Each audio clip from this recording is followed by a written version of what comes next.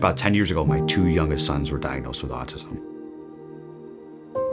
I spent right about 23 years in law enforcement.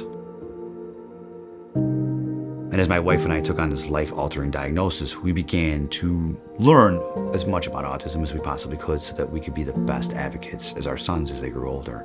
And as I learned more about the disability, I began to wonder what would happen if my 2 worlds collided.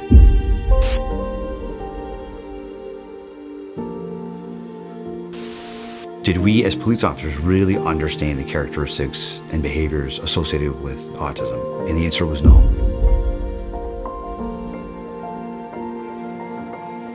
We just recently learned that there are approximately 1 million, close to 1 million police officers nationwide, and there is still such a lack of autism training.